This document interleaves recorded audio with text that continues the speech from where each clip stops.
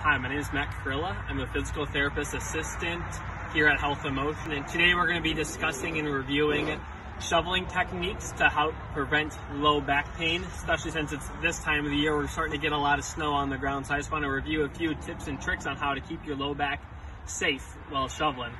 So as you can see here, we got a bunch of snow. The biggest thing that I'll see people doing when shoveling is they'll kind of get low, lift, and twist. And that repetitive motion is going to be really strenuous on the low back especially.